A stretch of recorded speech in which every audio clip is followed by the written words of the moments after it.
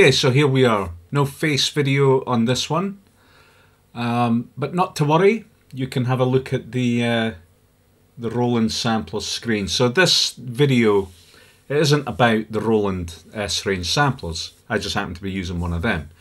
This is about the obvious difference between sampling into old school samplers, and I'm not talking 8 or 12-bit, I'm talking about the 16-bit ones as well, from the 80s and the 90s, because they pretty much all handle the pitching. When you sample a sound, the pitch, how these samplers handle the pitching is very different.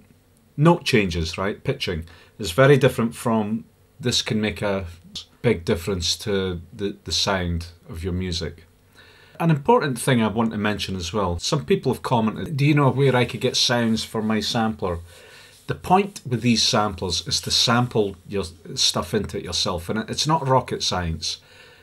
Don't bother multi-sampling. That's not what you really want. If you want that, you've got Contact, Halion, and all the various other soft samplers out there that'll do all the multi-sampling that you want. Far better than pretty much any old school hardware sampler. The point is just sample one sound, spread it across the keys, the entire span of the keys. That very simple thing, because these samplers, algorithms that treat the pitch differently from these modern samplers, this is where you get some quan, some vibe, right? So it's all about vibe as well. So anyway, I've set up this ARP Odyssey with, I'm going to sample that sound.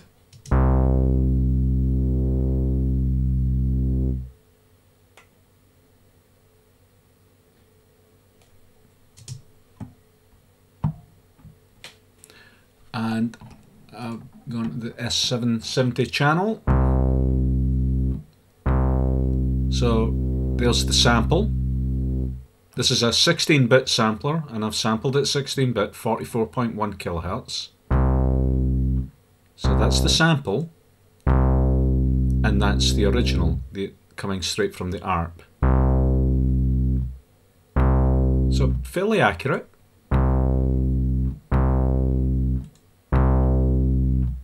Right? But let's try it at E. So that's the ARP, and now the Roland.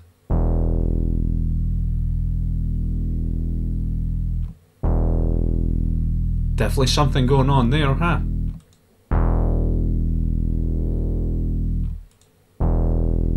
That's because the hardware samplers of yesteryear treat the pitching differently. The algorithms that they use to calculate the pitching, because it's not time stretching, it's just doing something to make it, you know, so that when you play up and down a keyboard, it's in the right, the pitch is correct, right? And they worked hard at this, but no matter how hard they worked, they didn't get it exactly. So I mean, the ARP original doesn't sound exactly like the Roland. I've got prepared a couple of little bassline thingies. So let's try this here. And it's because, you know, I had to do that because me hitting this keyboard all the time, the microphone picks it up. Because this is a professional outfit.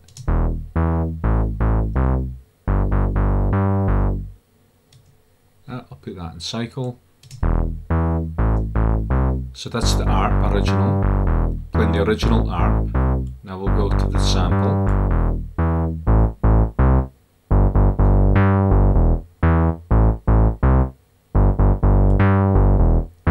Very obvious difference, right?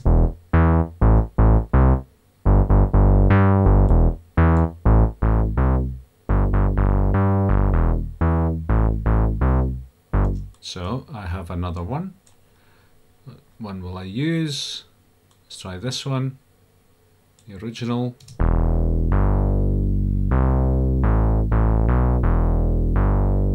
And now the sample.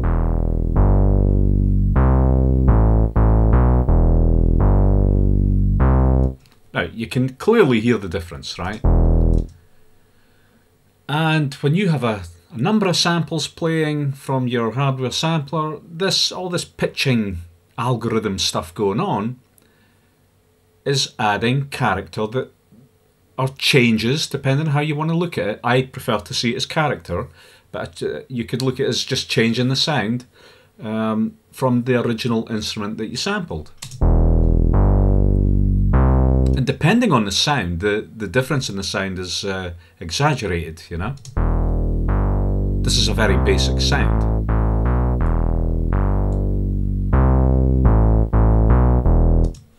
And then something that's a bit more syncopated.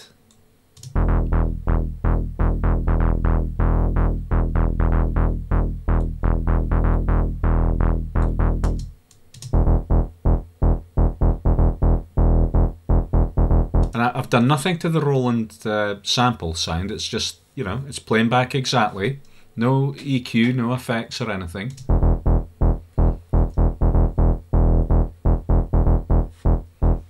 Let's actually give it a little bit of Quan. I like Quan.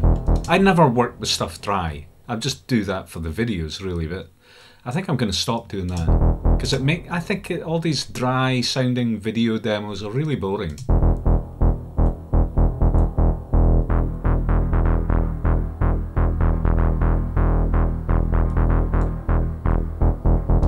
So really quite obvious difference there. Let's put one of the other bassline thingies back.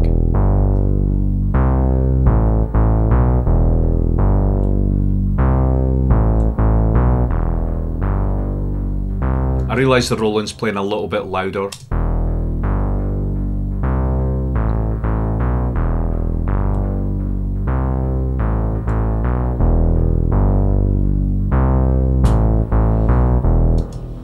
So let's, I'll truncate that. I'll go to the partial.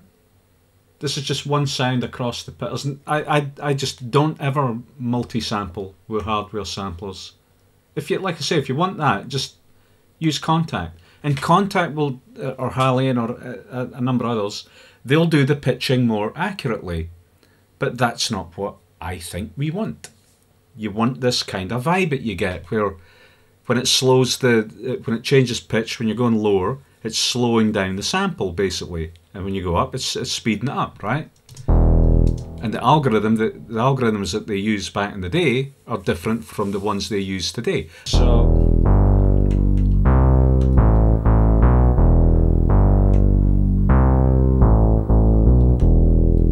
I'm just going to put a bit of filtering on here.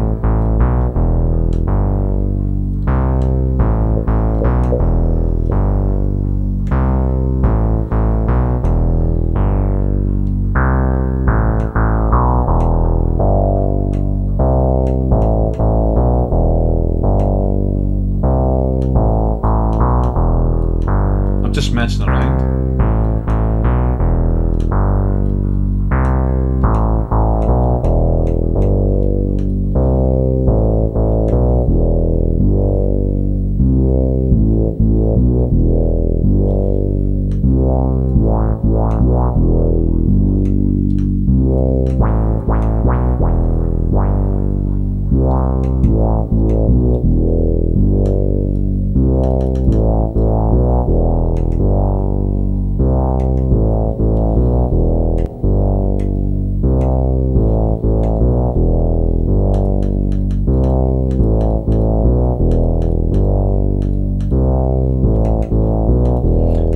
Assign the filter to the pitch bend wheel. Well, I don't have a wheel, I have a tiny little slider thing.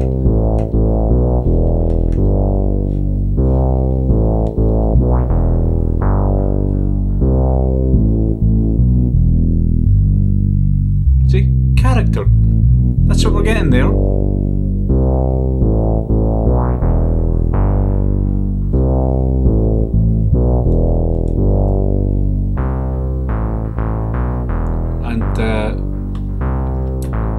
I think it's only fair that I bring the volume of this up a little bit.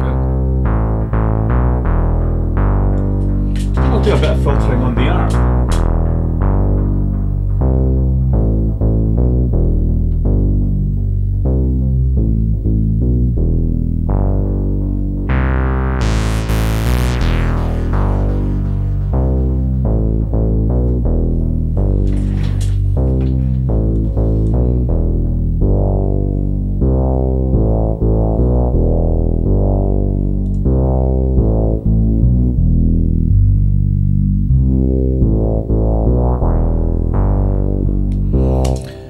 So, there you go. It's very obvious, right? Now, I'm going to sample another sound. This one. The point of this is just to confuse matters. You don't always notice this pitch thing on every sound. In particular, you don't notice it so much with the 16-bit samplers, the high quality ones. So let's just sample this sound.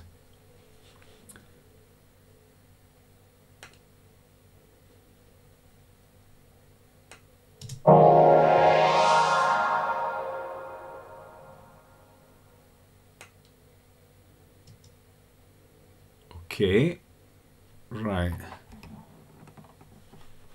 Selling that channel.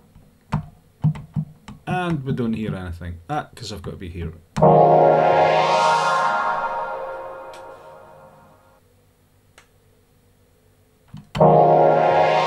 So I sampled this in stereo because the sampler can sample in stereo, as does the S750 and the S760. So, right, now I also set up contact. I dropped that sample, just took it and dropped it in there. It's just some random sample I've got. And here it is in contact.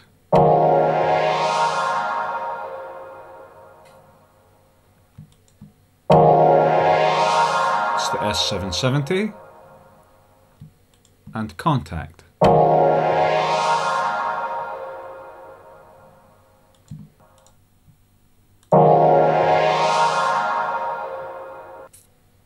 Pretty accurate. Now, if we do the pitch thing,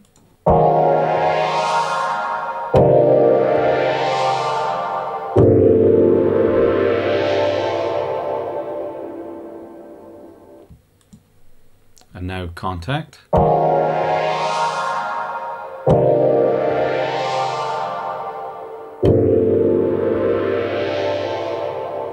Now I can barely hear any difference. I literally don't hear any difference, right? The point of this one was, not every sound you notice it, and I did always kind of notice that when I started using software samplers that the chordy stuff like this always sounded very similar, or pretty much the same as what I used to get. It seemed to be like shorter sounds and like different, you know, just more basic sounds. I would really notice it, you know, particularly bass sounds, but not just bass sound, drum sounds and everything, when I was pitching drums. So that's actually quite a good thing in certain aspects. Now, if this Roland sampler happened to be a 12-bit or an 8-bit sampler, then this pitch thing, you would notice it instantly. I have had a few. The last one I had was an S612, and I noticed this like instantly. Changing the pitch gave it even more, you know, changed the character and lots of character. Not always for the better though, I have to point that out. It really depends what you're looking for. Now, you might be sitting there thinking, oh well, I'm going to pick up an 8-bit or a 12-bit sampler and go to town with that. Well, yeah, I've also tried that, and you know, multiple things coming back from a 12-bit sampler. I think it was not the Roland, the Akai S950. I had various things. I had a couple of them at one point. While I also had my Roland samplers, and I didn't like it. It was okay for like maybe one bass sound or one string sound or maybe something else, maybe two things. But when I started like piling on like 6, 7, 8 things playing, which I would regularly do with the Roland S750 and 770, I could, you know, the cumulative effect of the 16-bit 44.1K and some of the pitchy stuff happening with shorter sounds and a bit of chord action like this, it sounds fantastic, you know. But when it was all 12-bit stuff, it started getting a bit grainy, you know. And then I'm starting to pile on the EQ, the top end, and yeah, it was okay. It was fine for maybe one or two tunes now and then, but not entire albums. And that's what I was able to do with this is where I think the S range, Roland S range, or any of the 16-bit samplers can shine. As you could hear with this, even today, competes with what Contact can do, right?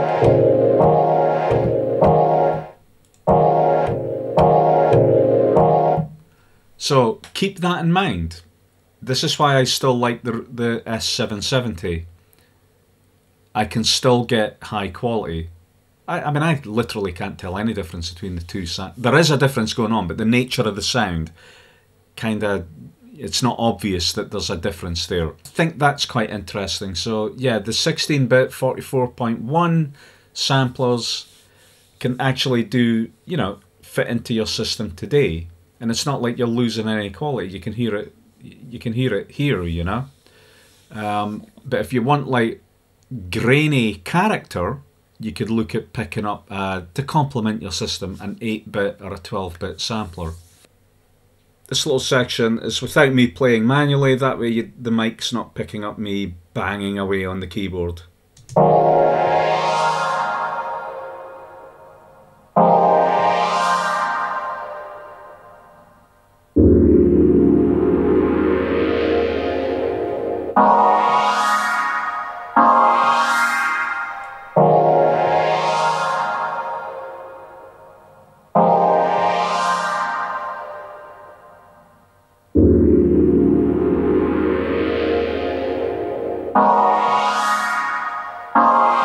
Back to the S770.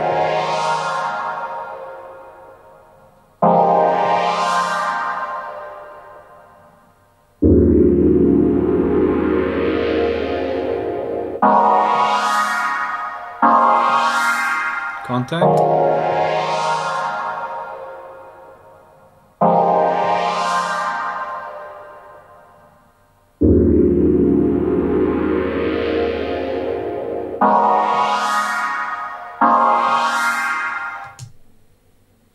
And there you go.